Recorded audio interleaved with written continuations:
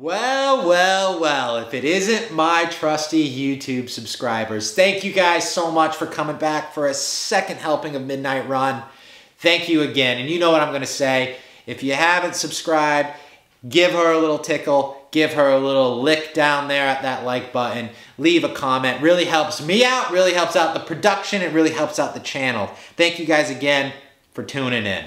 But last thing I gotta say before we start this video, if you're not down, if you don't want to learn about some sick new gear, some sick new technology, you better just get the hell out of here. Just get the hell out of here. If you don't want to learn about the sick new Sig Sauer Kilo 3000 BDXs, you should just get the hell out of here, because that's what we're talking about today. These things are absolutely tits. Absolutely tits. I am so fortunate and so blessed to be able to get my dick beaters on a pair of one of these Kilo 3000 BDXs. It doesn't matter if you are a long-range shooter. It doesn't matter if you are a hunter. It doesn't matter if you're a bird watcher. It doesn't even matter if you are trying to get the perfect shot off at your least favorite politician. These must be in your kit. They are absolutely phenomenal, and I am so excited that I have a pair. I'm just getting all excited even just touching them again. They are absolutely awesome, and I'm blown away with the performance that these things have. Very, very powerful, way more powerful even than my OnlyFans addiction. That's why I went with the Kilo 3000s. I don't really have anywhere around here that I can see past 1,500 yards, 2,000 yards. I live in Connecticut. It's New England. It's mountainous. There's hills. There's trees. There's a lot of rough terrain. Don't really have much field of view. Can't really see too far. But there are different models. These are going to run you about 1,300 bucks, the OD green ones, and then you can get black ones for I think like 900 bucks. I've seen different prices. Definitely go shop around, but these ones were roughly 1,300 bucks. You have different models. I got my trusty cheat sheet here. You got the Kilo 10K ABSs, and then you got the Kilo 6K HDs. Again, I chose the 3000s because I can't see much in New England. There's not really too far I can do. I'm not really making shots out past 1,000 yards. So I have no need for a pair of binoculars and a rangefinder that has more power than the 3000. Your Kilo 10Ks, you're looking at around 2,700 bucks, and then the Kilo 6Ks, you're looking at about 1,400 bucks. So hope your pockets are deep, because these are not cheap, but you will not recommend it. This was my old rangefinder. This was the Kilo 1200 4x20 millimeter, just your standard rangefinder. It was all right. I was reaching out. I really noticed that it was struggling past 800 yards. It just did not like anything past 800 yards, and it seemed like that was at the end of its life, or end of its power was around 800 yards, even though it says 1200. It wasn't bad. If you're just, if you're just going out hunting, or you're going shooting steel where targets are just kind of stationary, probably this isn't a bad bet for you, but compared to this thing, it's absolute junk. These Kilo 3000s are the way of the future. It's a binocular and rangefinder mix, and they have a lot of different things that you can do with them. So I have my trusty card here with all the modes. There's so many different modes and settings and stuff. I can't remember all of them, so we're just going to talk about these modes, me and you.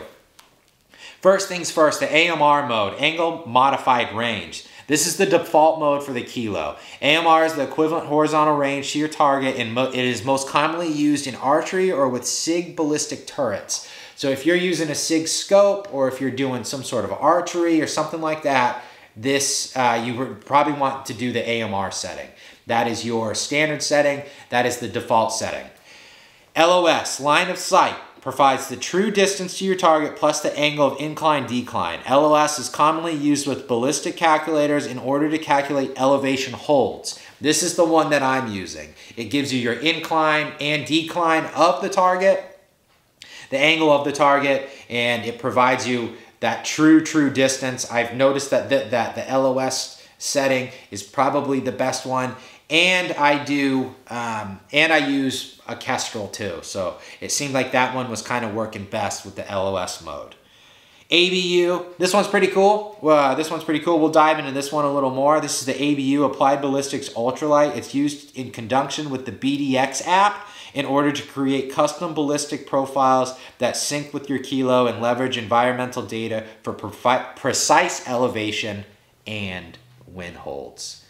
So I don't have too much experience with the BDX app, and I don't have too much experience using these with the BDX app. But I was messing around with it, and I did find out that it is pretty accurate. I looked up the temperature, it calculated the temperature, it picked up the elevation where I was at almost instantly, and it was all pretty accurate. I just used a fake, I called it the Ghetto Blaster setting, which is it was just a 308 bullet, 168 grain, nothing crazy. Didn't really make too many adjustments for it. It's just kind of a made up load. So I haven't put any of my actual loads into the BDX app, but that's something that I definitely want to do, and I definitely want to see how accurate it is and stuff like that. I use a Kestrel. So I use the Applied Ballistics app, and it just kind of links better from there. That's what I've been using for a while, and I will definitely test out the BDX app, but again, I don't want to give my 2 cents on it if I don't really know too much about it, but I will definitely bring that out to the range, and I will see how accurate it is, and I will see how accurate the data it is that it's collecting. But going back to the modes, you got the ABX, ABE. This is the Applied Ballistics External. This isn't found on all Kilo models. Allows you to pair with external devices with Applied Ballistics on board.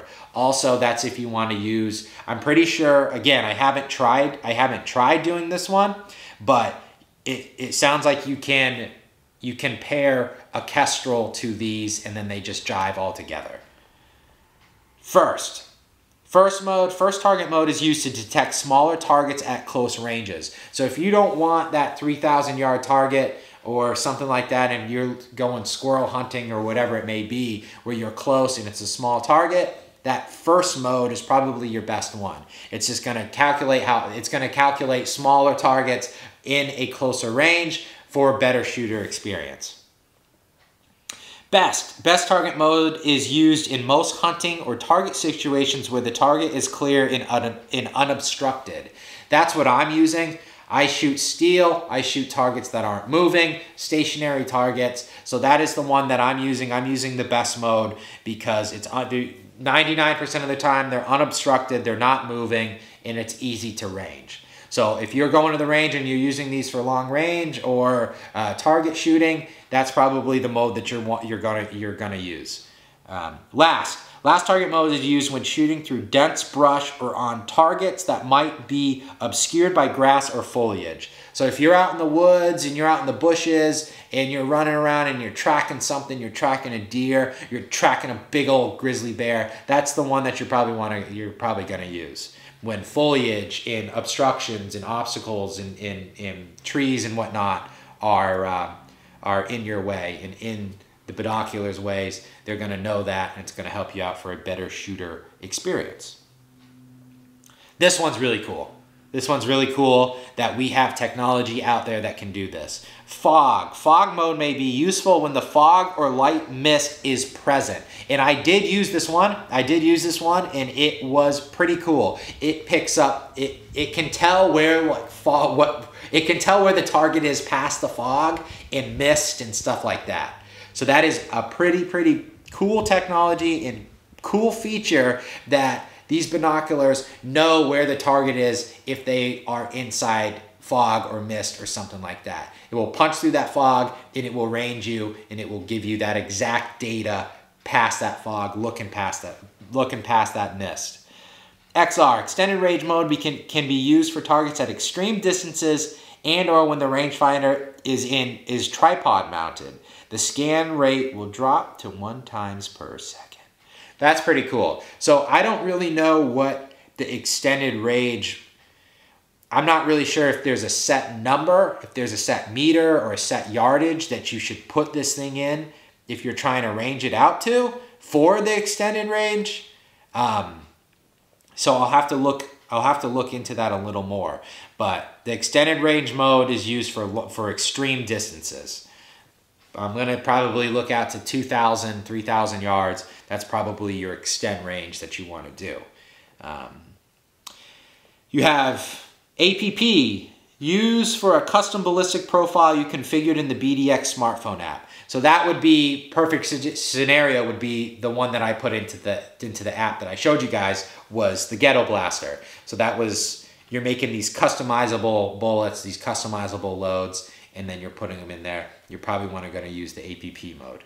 But so that is all the features that the Kilo 3000 BDX does.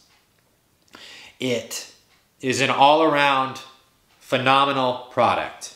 Phenomenal.